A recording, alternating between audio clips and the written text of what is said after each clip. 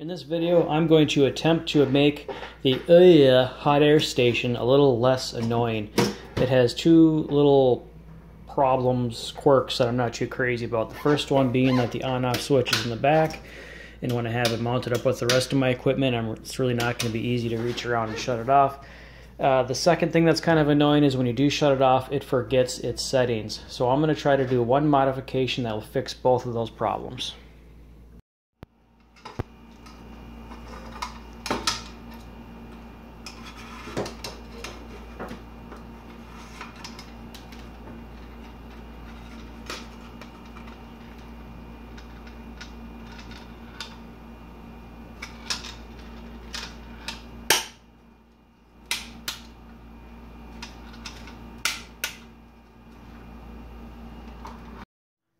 So this is what I did.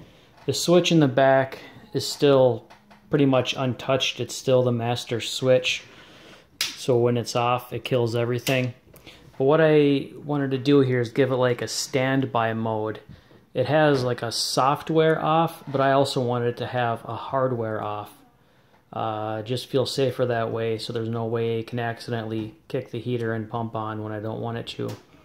So what I did is I just ran I cut free the wire that ran to this board. This is the board that controls the heater and the pump, and I ran it through the switch and then back to the board.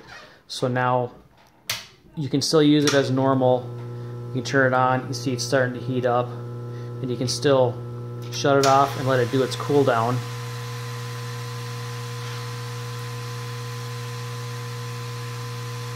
And once it gets to about 90, it will shut off.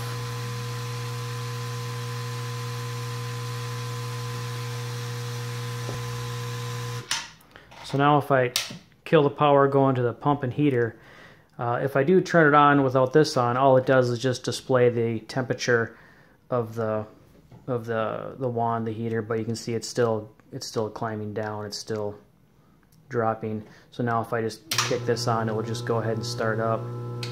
But now now that it has like a standby mode, and we let this cool down again.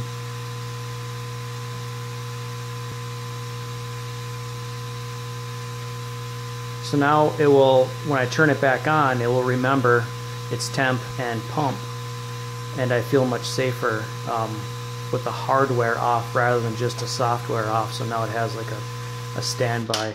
Also, I'm going to run like a pico fuse in line with the transformer.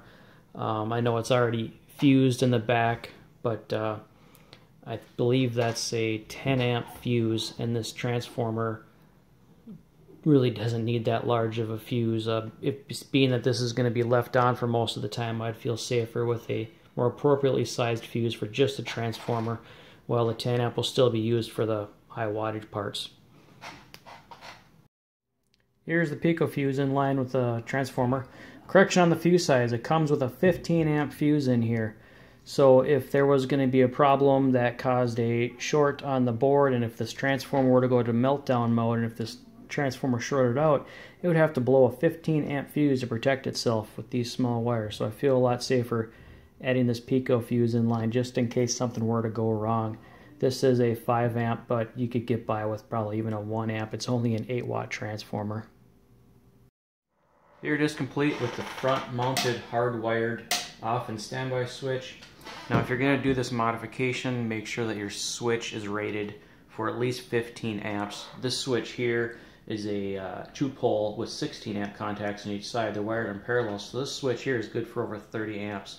So it's going to blow the breaker before anything bad happens. Also make sure you use heavy enough wiring.